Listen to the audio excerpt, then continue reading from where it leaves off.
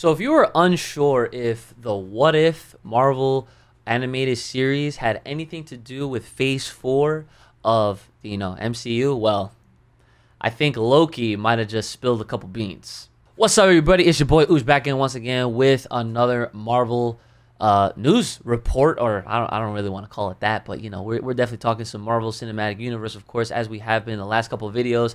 And let me know if you guys do like these videos, because I definitely like reporting on this, because it's fun to talk about Marvel whenever I do get a chance to do it. So thanks again if you are enjoying it, and hopefully if you're new to the channel, hitting that like and the subscribe button like all of the other great Uchi Gang fans, right? So without further ado, as the title would say, of course, this comes from the direct.com, which is a great source in talking about all things Marvel Cinematic Universe and whatnot. We got direct quotes from actors, direct quotes from production folks, even the president himself, Kevin Feige. So it says here, Loki star Tom Hiddleston teases how the MCU's future relies on Disney Plus's What If. About to read this entire thing, and then we will definitely discuss this. So it's been a while since fans have been as riled up about something Marvel as they are about the upcoming finale of Loki. The Falcon and the Winter Soldier was exciting for sure, but honestly, it feels like there hasn't been this much talk and mystery since the WandaVision days. I definitely agree with that one 100%.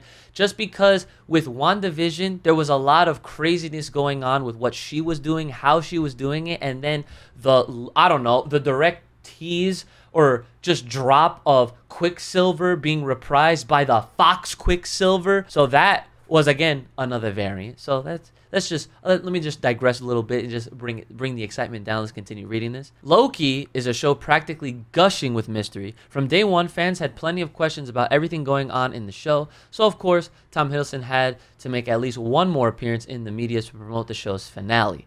While there was plenty of talk about Loki, the chatter took a pleasant turn to another upcoming Disney Plus show called What If. This series is an animated Marvel Studios venture set within the MCU. So there you go. If you weren't sure already, I've already confirmed this in the What If reaction. So go check that out if you haven't already.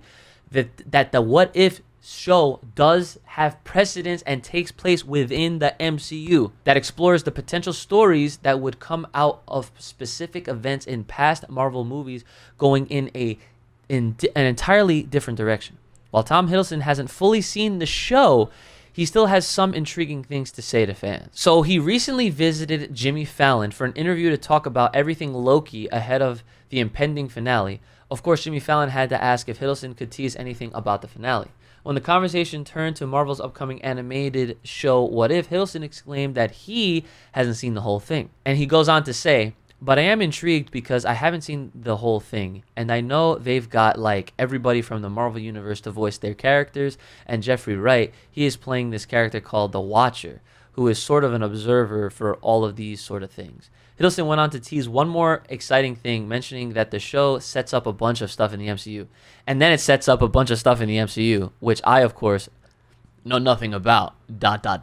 With Loki set to finish its first season quite soon, fans have all their attention set to its finishing hour. Of course, it's hard not to, when the finale is set to potentially finally show viewers Kang the Conqueror for the first time. Potentially. That's a big potential. I feel like it's Loki, because that's kind of like the theme of the show. But I have heard this rumor. I have had conversations that it could be Kang.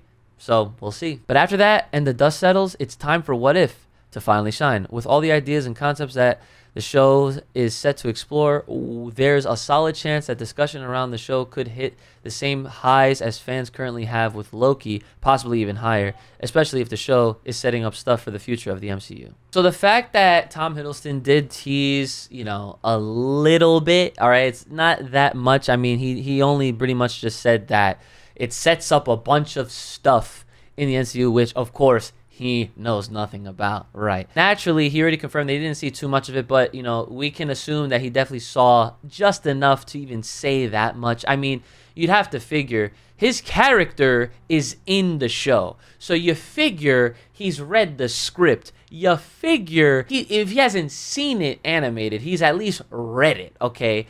And obviously, I feel like that we should definitely be paying attention to What If. Now, if you're watching this and maybe you've only seen the trailer of What If, and you're wondering to yourself like, oh, is this even gonna be canon? Is this gonna matter, or is this just gonna be a bunch of what if scenarios? What if this? What if that? And naturally, yes, it is gonna be a lot of what if this, what if that. But the key to this, the what makes this way more important, is that it plays into the MCU overall. So who's to say that it doesn't set up things? I mean, he kind of just said it right there, and it sets up a bunch of stuff. There's a bunch of stuff, okay? There's a bunch of things that we could be gearing up towards, that this could literally kind of just drop for us before we actually see it happen in real time in the other TV shows that are coming, in the other movies that are coming. I mean, there's literally so much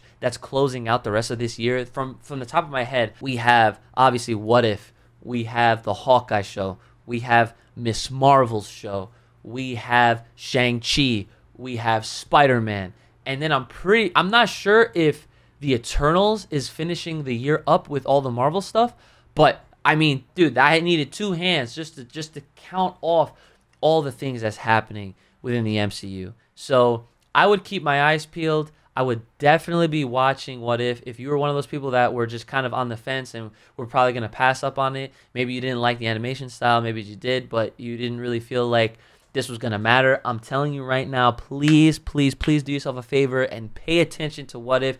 If I've learned anything from the Marvel Cinematic Universe, I've learned that every single bit that they've ever done has been quality, okay? There's always a takeaway. There's always something to look forward to, and they definitely give you reason to care. So Loki set up a lot of stuff in and of itself. I feel like going from Loki to What If is a great transition, just because we've seen a lot of scenarios and situations that we never even imagined, and I'm pretty sure that's only going to continue in What If. So that's enough out of me. I want you guys to comment below your thoughts on the recent comments made by Tom Hiddleston, of course, the actor who has been playing Loki, one of my favorite characters in the MCU, of course. Make sure you guys are taking care of yourselves. May the power protect. Keep it locked, loaded right here on this channel. Make sure you guys are liking, sharing, subscribing, of course, please, as it does help the channel and, you know, getting more conversations going and flowing. Keep it locked, loaded right here on this channel. Stay safe, stay clean, stay inside. May the power protect you. I will see you guys next time.